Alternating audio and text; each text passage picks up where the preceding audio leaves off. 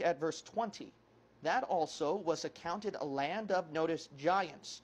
Giants dwelt therein in old time, and the Ammonites called them Zamzummims, a people great and many and tall as the Anakims.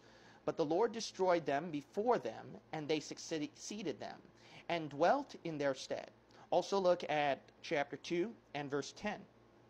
The Emims dwelt there in time past, a people great, many and tall as the Anakims. Okay, so we see right here that there's this group of giants called Anakims right here. So remember these guys. These bad boys are going to come out pretty important for surviving, actually, these Anakims. Now look at chapter 3. Chapter 3. And notice this is not just some ordinary giants, like really tall people of today. This is something more than that. It's like a little abnormal. It's like supernatural. We're going to look at Deuteronomy chapter 3 and look at verse 11. For only Og, king of Bashan, remained of the what? Remnant of giants. Giants that survived. And you got to realize this. Moses was long before Joshua, and Moses was the one who conquered Og.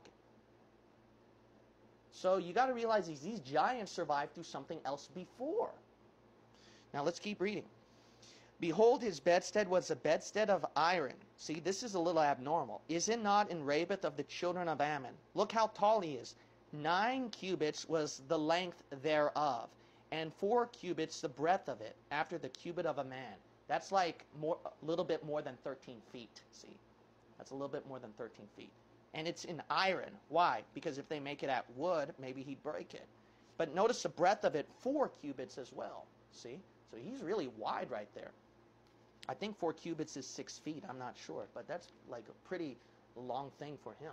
Okay, so we know this at Genesis 7, 21 through 22, that when it says all flesh, the thing is that it shows right here that the water, the aquatic animals, survived.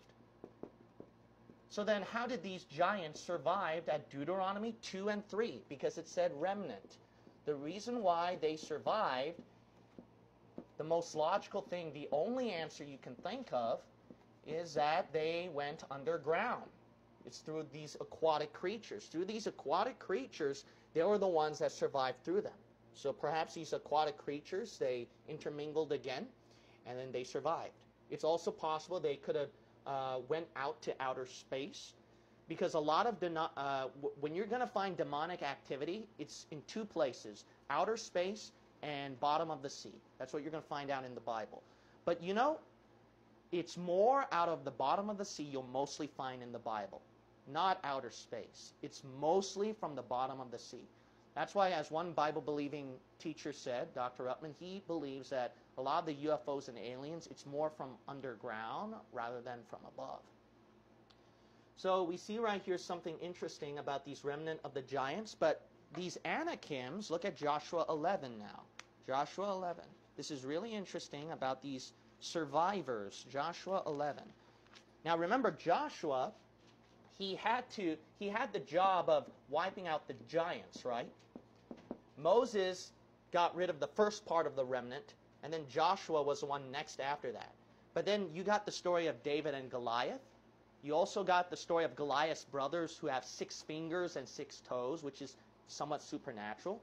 So what happened here? I'll show you something here. Look at Joshua chapter 11. Look at verse 21. The Bible tells you why Goliath survived. The reason why Goliath and the other giants survived is, and at that time came Joshua and cut off the who? Anakims from the mountains. Remember those guys? These bad boys, the giants, Anakims. Now look at this. From Hebron, from Debir, and from Anab, and from all the mountains of Judah, and from all the mountains of Israel, Joshua destroyed them utterly with their cities. There was none of the Anakims left in the land of the children of Israel. Only in where? Gaza. That's the Philistine city. In Gath. Remember Goliath of Gath? That's the Philistine city. And in Ashdod. That's Philistine. There remained. That's why they survived right there. So we see right here how they were able to survive is because these Anakims. So if you want to find leftover of remnant, the closest clue you're going to get is in that location of Philistine.